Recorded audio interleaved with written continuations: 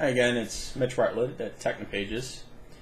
Today we're going to go over locking your Windows screen.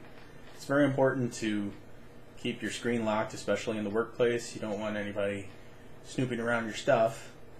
So you gotta lock your screen. And there's 3 different ways you can do it. I'm going to show you each one, and you can use the one that works for you. The first method for locking your screen you probably already know about. It's commonly used. You can hold down Control, Alt, and press Delete. And then the screen will come up that'll prompt you to lock the computer, switch user, etc. You just hit Enter, and it'll lock the screen.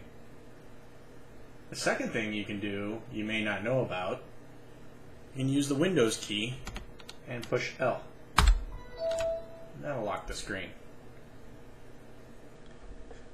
This third option is the option I use for locking my screen. You can create an icon that does it. Just right click anywhere on your desktop, and we're going to go to New, Shortcut, and for the location of the item, type in this run DLL32 command.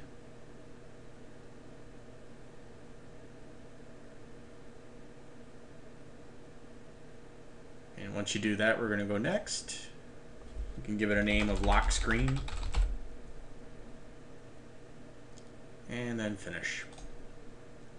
And now we have an icon we can double click anytime we want to lock the screen. And to make it a little bit easier, you can pin it to your taskbar. Just click it once. Well, I hope you found this useful.